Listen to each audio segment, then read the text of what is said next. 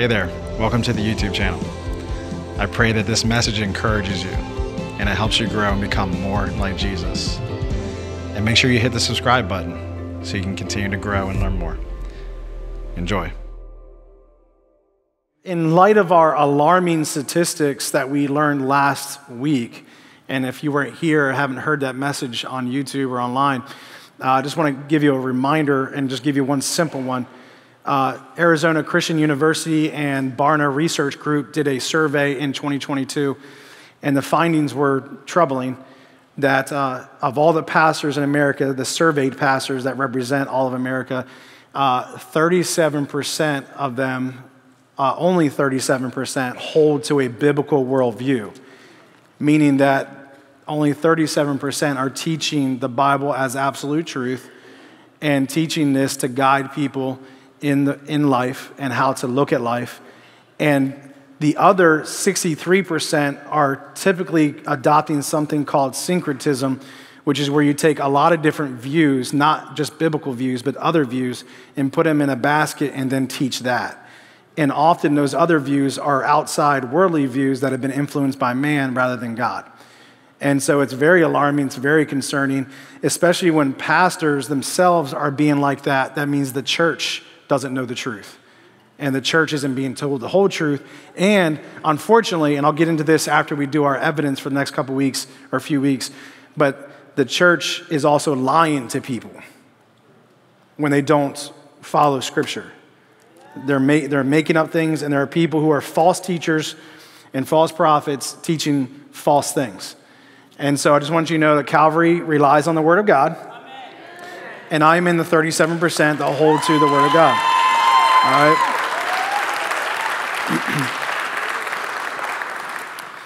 Now, here's the thing.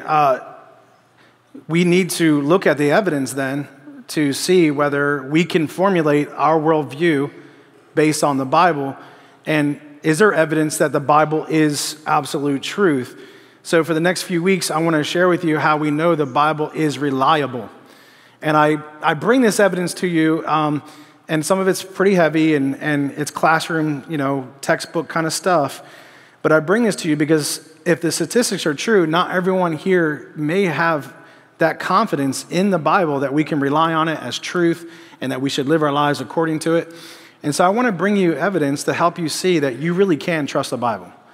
You really can believe it to be absolutely true. And so let's go to 2 Peter chapter 1. This will be our biblical text for today before I get into giving us some evidence that we see.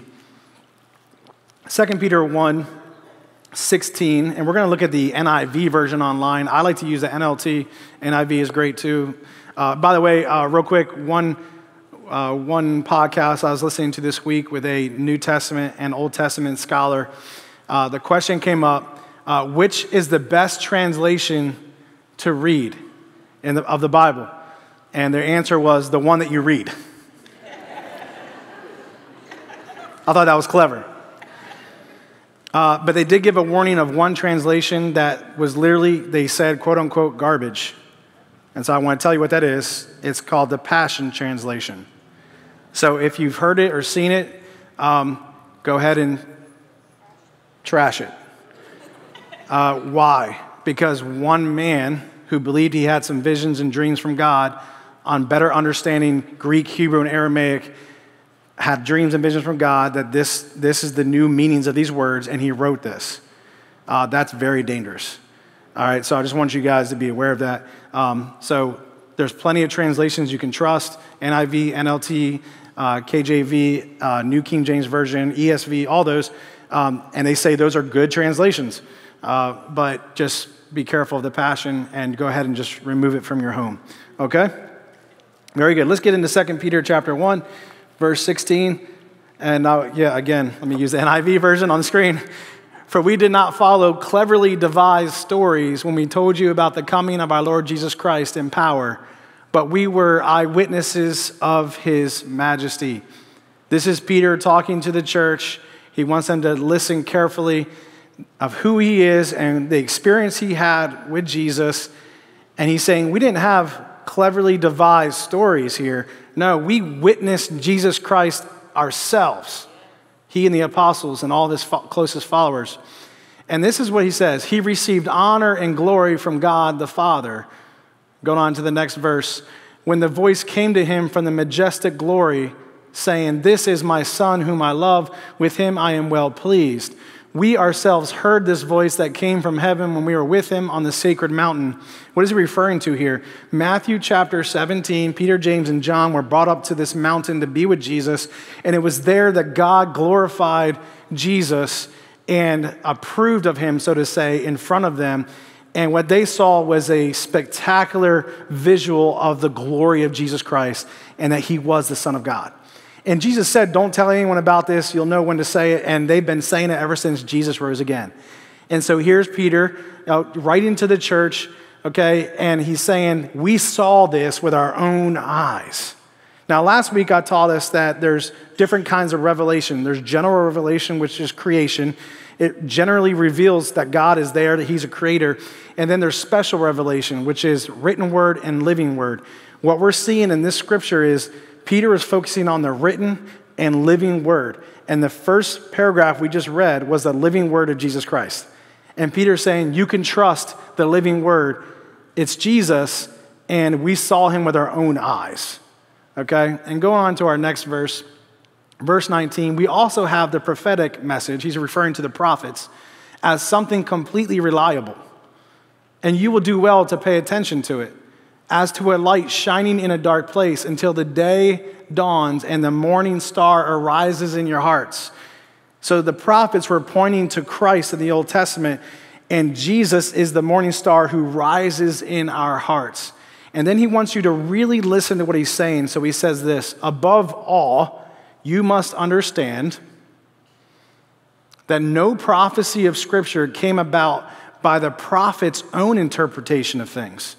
For prophecy never had its origin in the human will, but prophets, though human, spoke from God as they were carried along by the Holy Spirit.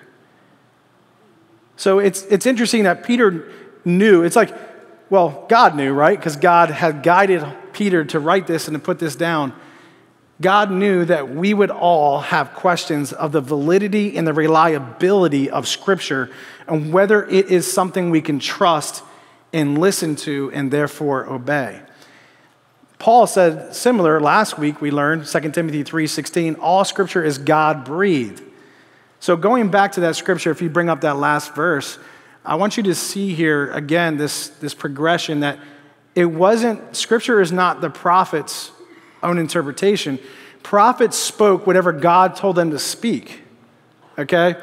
And then it never had its origin in human will or ideas. But prophets, though human, spoke from God as they were carried along by the Holy Spirit. It's the same thing Paul's saying in 2 Corinthians 3:16. So we see here the great claim, the great truth claim.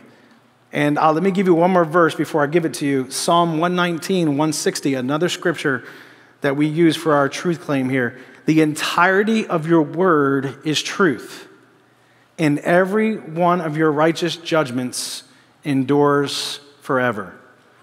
Okay?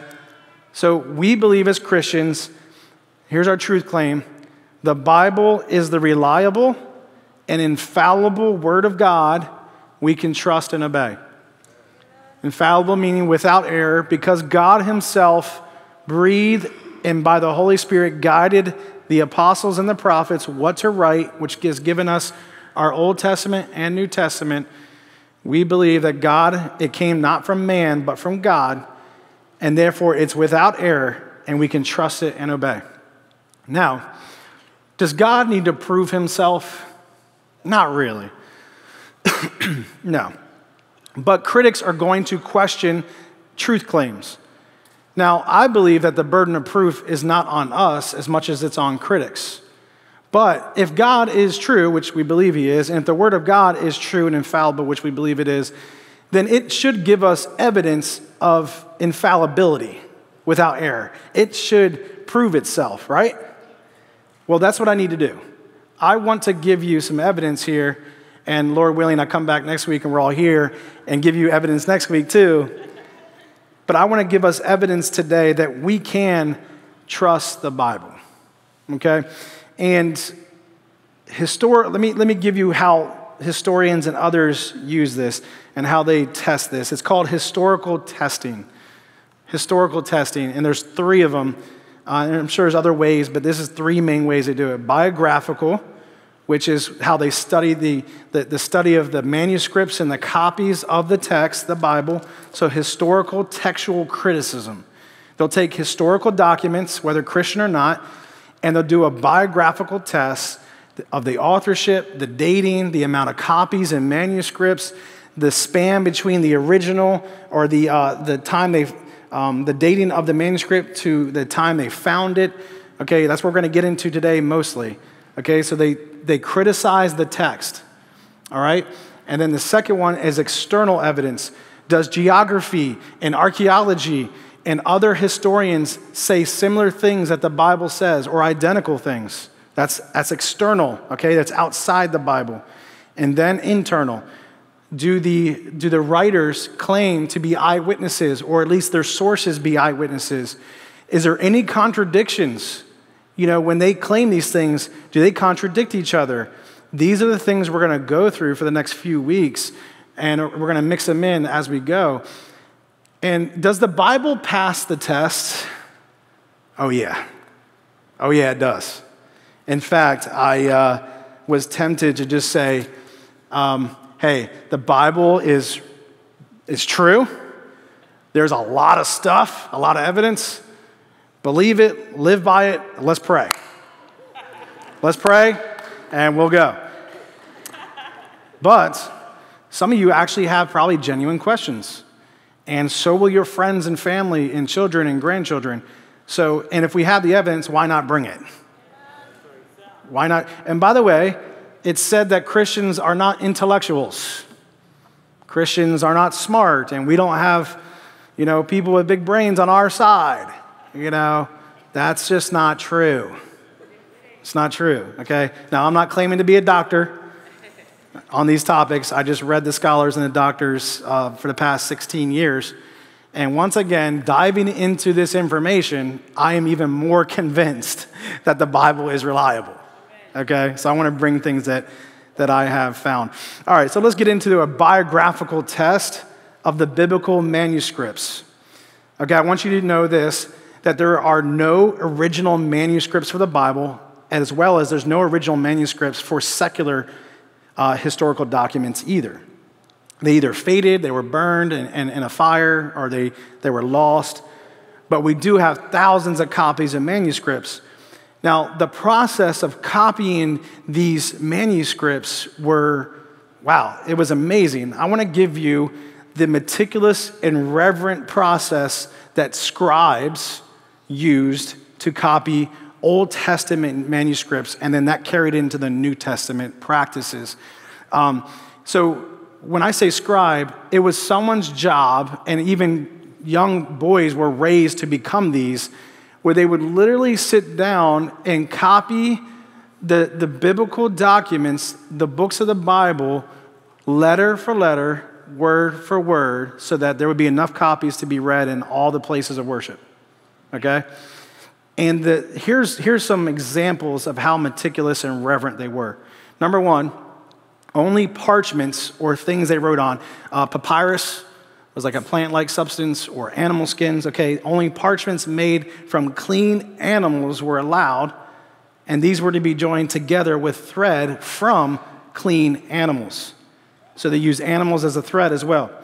Each written column of the scroll, so here's an example of what they would have seen, was to have no fewer than 48 and no more than 60 lines whose breadth must consist of 30 letters. So each column had to have only 30 letters. The page was first to be lined, so they had to line it, from which the letters were to be suspended. The ink was to be black, prepared according to a specific recipe. All right, this one's interesting. No word or letter was to be written from memory. So literally, if you go to the next picture, what they had to do was they had to look at every letter every time to write the next letter.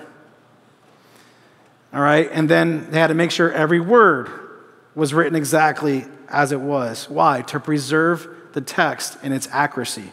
Okay?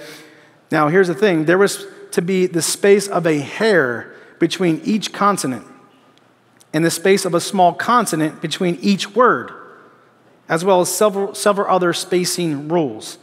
The scribe must wash himself entirely and be in full Jewish dress before beginning to copy the scroll. And then lastly, and there's more than just this, but because of time, he could not write the name Yahweh, which is the name for God, with a newly dipped brush in fear that there would be too much ink and it would mess up the name, nor take notice of anyone, even a king, while writing the name Yahweh. So as the scribe was writing and a king might walk in the room, he was not allowed to look up. He had to finish writing Yahweh. And once they started Yahweh, they had to finish writing it. And it had to be done with precision. You see the sacredness and the reverence for God in that? Why am I bringing this up? Well, can we trust that the Bible that we have today is what was originally written? Well, right there, we have evidence pointing us to yes, we can, because they took great reverence and meticulous processes to bring us the text that we read today. Now, it was in Hebrew at that time, and just so you know, we have the Septuagint translation, which we found around 200 BC, and the Septuagint, or it's dated to 200 BC before Christ. And the Septuagint Septuagint comes from the word 70, because 72 translators took the Old Testament manuscripts and interpreted them into Greek. And it's the most reliable source of Old Testament that we have, okay? And it's dated 200 BC before Christ. Our earliest copies of the Old Testament. Thank God for that. Okay, let me show you number 2. Okay, that was the process of copying Old Testament manuscripts. Well, let me show you the biblical comparison of classical literature. Let me show you the biblical manuscripts in comparison to classical literature. So we're going to look at some charts, okay? Here we go. This is going to be like you're in history class. Number 1, the first chart, this is huge, and this is online. But here you have classical history, so not biblical history, all right? And what we have is charts of the earliest manuscript, MS being manuscript. Okay, we have old evidence, and then we have new recent evidence that has come out, all right? And then we have the number of manuscripts or copies, okay, old and new on the very end. And so these are historical documents that we have taken history from, philosophy, court, government. We have established our world on these documents, okay? Rule of government, everything. That's huge, okay? That's important history. I mean, if you read some of Plato's works, it's fascinating. He spoke a lot about truth, actually. And they have a total of 4,062 manuscripts. That's all we have in history, okay? Now, that's not a lot to be able to compare the manuscripts and make sure we have an accurate copying of their originals, because they don't have any originals either. So let me show you the biblical example. Okay, here's what we have for biblical copies of manuscripts. All right, and they're in different languages too. So it's not just Hebrew and Greek, but it's been translated to Armenian, Coptic, which is an Egyptian language, Gothic, Ethiopian. Look at that, okay? And look how many manuscripts we have on the right side. Now, the more manuscripts you have, the more you can make sure that things are accurate. The less manuscripts you have, the less accuracy you can kind of weigh. So on the bottom, we have total Greek and non-Greek manuscripts, 23,986. Let me continue that over to the next slide. New Testament Greek manuscripts is more than all of our classical history manuscripts, just New Testament. 5,856 copies, okay? Sometimes they're just fragments, sometimes they're entire scrolls, they're pieces, all right? And then New Testament early translations, 18,130. Old Testament, 42,300, with a grand total of 66,286 whole scrolls or pieces or manuscripts of evidence for our Bible. That's huge. Okay? Let me show you this next slide. If you were to, stack all these manuscripts up, the average Greek writer is about 4 feet worth of manuscripts. 2-story house is 20 feet. The Statue of Liberty is 305 feet. The Empire State Building is 1,250 feet. But the New Testament manuscripts are 5,280 feet. But you put the New Testament with the Old Testament together, it's as high as 4 Empire State Buildings and a little bit more. You stack all the manuscripts up, it's that many Empire State Buildings. That's how much evidence we have. Just to give you a little visual of what we have to help back us up what we believe. So let me show you just a comparison real quick of the New Testament, and I'll kind of round this out why I'm bringing this all up. Again, the New Testament, 5,856. But here's a key thing. Notice the span, the gap of time. Okay, from the time that Jesus lived in John Mark, they believe that John Mark, or the book of Mark, is the earliest manuscript that we have. Okay, some people argue it's Thessalonians, Paul's letter. Some people argue other books. It's hard to tell. They're really close. But, okay, 30 years from the life of Christ and Mark that the book of Mark was written. Okay, that's a 30-year span.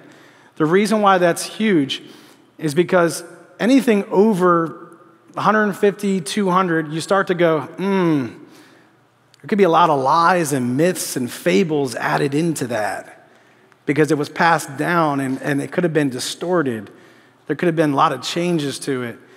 But to have the New Testament be the documents that they found to be dated so close to the life of Jesus is stunning, according to historians, Christian and unchristian. All right, so let me wrap this all up, just this one point to this.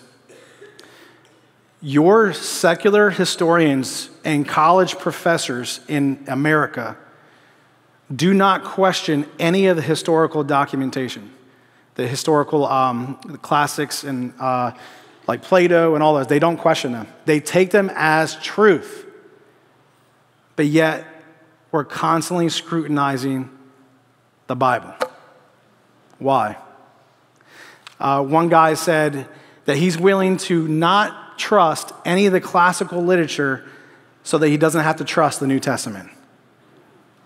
Let me just throw it out then. And his friend was like, not that, please don't do that. Because people don't want to believe that the Bible is credible and reliable and historically verified. And so let me give you just what someone said here.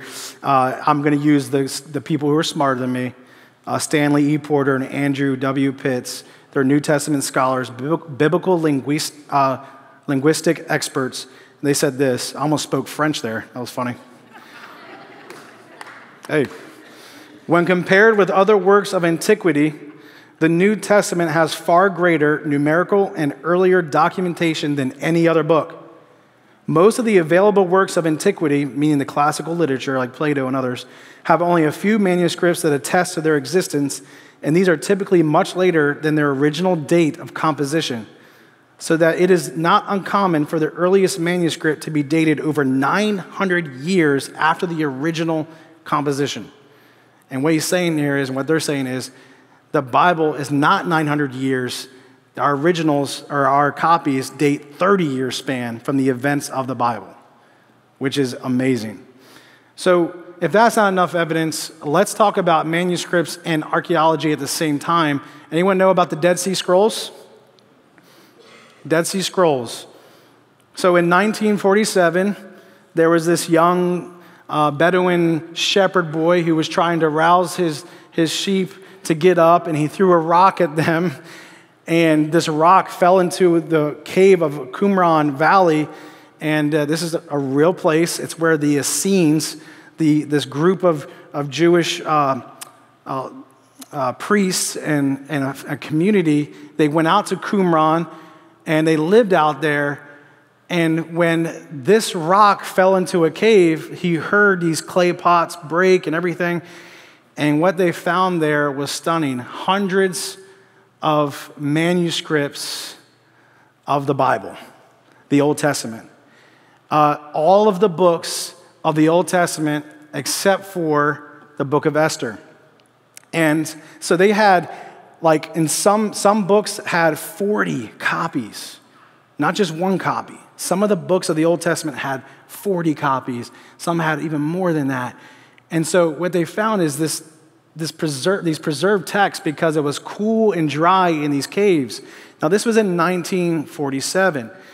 Now, the reason why this is significant is because when they went into this dig, they found an entire scroll of Isaiah, the book of Isaiah. Now, what we had and what we were using at that time, while we did have the Septuagint, to give you an idea, we also had the Masoretic text, which is the Masoretes who helped preserve, and they were scribes as well. Now, the earliest that we had at that time from the Masoretes was 895 AD. Okay? So the book of Isaiah in 895 AD. That's after Christ. Okay? When they found this entire scroll of Isaiah in the Dead Sea, they found one that was in 200 BC, dated to that. That's a 1,000-year difference. Going back even earlier, but here's what's even more fascinating. I love this. When they compared the two copies from 200 BC, did I say 2000 BC earlier? Okay, good. 200 BC to 895 AD, that 1,000 year, when they put the two together, they were 95% consistent and accurate with each other. The 5% issues were spelling and strokes of the pen that were messed up. None of the message, none of the stories, none of the teachings, none of the doctrines, none of the theology was distorted. It was all the same. 1,000 years later. That means that the scribes had been copying the book of Isaiah as they needed, but with some spelling changes, like I mentioned last week. You might spell honor Honor or Honour. Okay, that's it. And then misstrokes of pens, mess ups, that was the only difference. Church, that's fascinating. That shows you that the scriptures, especially that one scroll, is extremely reliable and trustworthy. Now, you're not learning this at your local high school or college, just so you know. They're not really telling you that. Listen to this guy who's much smarter than me as well. Dr. John Bergsma. He's referring to the Dead Sea Scrolls. He said, for Bible scholars, the Dead Sea Scrolls adds more manuscript evidence for the text of Scripture from ancient times. It largely confirms the reading and the wording of Scripture that we knew already. Now, how about this? The famed archaeologist William F. Albright confirmed the antiquity of the scrolls, praising them as the greatest archaeological find of the 20th century. Now, if you know anything about archaeology, William Albright is a pioneer in many different areas of archaeology. I mean, people that are not Christian look to him for advice on archaeology. Okay? Well, what's the conclusion to this? And by the way, I'm bringing you 3 pieces of evidence just this week, being biographical and external evidence, okay, with the archaeologically dig of Dead Sea Scrolls. And can we give it a hand to our interpreter right down here for sign language? Going through this. My goodness. She deserves a medal, an award for this. Oh, man. So what does this mean, Ryan? Like, what are the implications then? And I'm telling you right now, just these 3 things are on 6 pages of a book I have that's over 600 pages.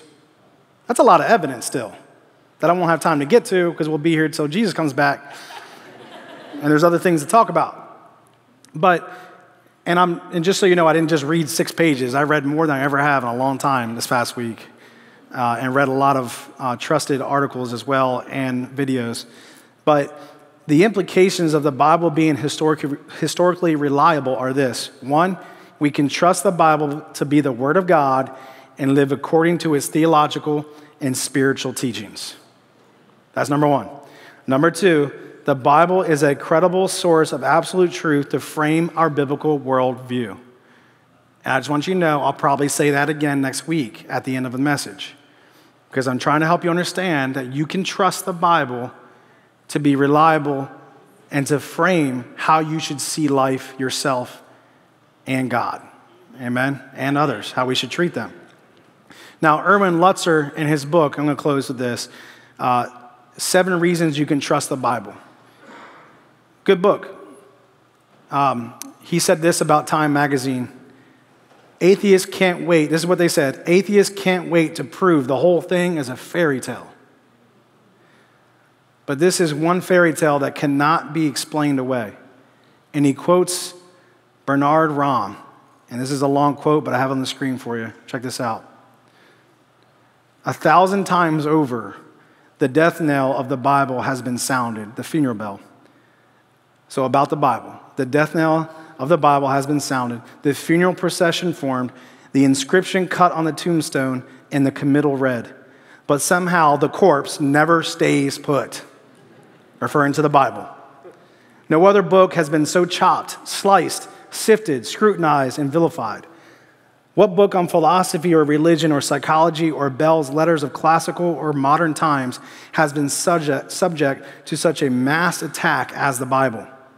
With such venom and skepticism, with such thoroughness and erudition. Upon every chapter, line, and tenet, the Bible is still loved and studied by millions. Praise the Lord.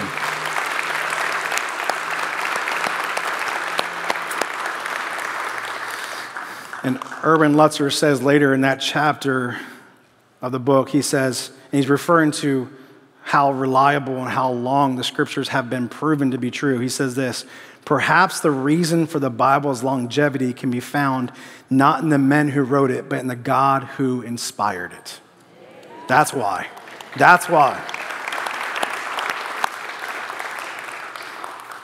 My hope today was that anyone who's had questions and have been questioning whether you can trust the Bible and everything it says in it, I'm hoping that even just this Sunday, not including, Lord willing, we're here, next Sunday and the Sunday after that, I'm hoping that this helps you understand and that you can trust the Bible and that you can have concrete faith. I'm praying this just makes your faith even firmer than you've ever had. Okay, now, if the Bible is true, though, then we need to take its words seriously. And it asks us to live a certain way, and to love a certain way, and to minister to people in certain ways. Okay, it asks us to do some hard things. It encourages us, but it's all for our good. It's all for our good. And yes, not everyone's going to agree. Like the gentleman who was in the philosophy debate, he had rather just said none of those historical documents are true, okay, if he had to believe the Bible's true. You're going to deal with that, all right? That's not a very good argument, by the way. That's a fallacy, and you shouldn't do that. He shouldn't give up on historical documentation, all right, just because he doesn't want God to exist or the Bible to be true. We don't need to do that. We can submit to God and His Word and let it change our lives, though. And I'm praying for people to do that. I'll leave you with this scripture, Isaiah 48. Isaiah 48. The grass withers, the flower fades, but the word of our God stands forever. Amen. Praise God. Amen. Why don't we stand together? I'm looking forward to bringing more next week. Pray this encourages you. God's word is good, and it's true. Just so you know, for guests and everyone here, we've been taking our giving through online and at the door, so you'll see some ushers at the door. We just want to say thank you for your giving. It is crucial and critical. We were reminded of the need for giving this morning. I don't know if anyone else had a power outage, but we had no electricity until 8:20 here. And so we almost had church outside for 9 o'clock service. And so we're just like, oh man, thank God that we have electricity. We can pay the bills. We can be in here. But we also get to do ministry. and reach people. So thank you for your faithful giving. And let me just pray for you as you go and shine light into our world. God, we thank you for your word. We thank you, God, that you do not lie. And Lord, now history and scholars and your people are testifying that your word does not lie. You are true. And God, you didn't need to defend yourself, but God, we're going to defend you. We're going to defend you because you're worth defending. And your truth is true. And Lord, we thank you for being real with us and honest and truthful with us, Lord. Thank you for not deceiving us. And Lord, we take this word out to our friends and family even greater, with a greater love and appreciation. And Lord, I pray you bless this offering that we give. Lord, bless our abilities out there in the community to shine. Lord, help us to shine even brighter. And Lord, thank you for all of our volunteers, Lord, that have helped our church keep moving forward and serving today in spite of even those obstacles this morning. Thank you, Lord. God, we give you all the glory and praise, and we know that you go with us, and we ask that you unite us as we leave here. I mean, we go in different places, we go to different homes, different restaurants, but we are one body together. And we ask, God, that you would just unite us even more as the church in this world. In Jesus' name.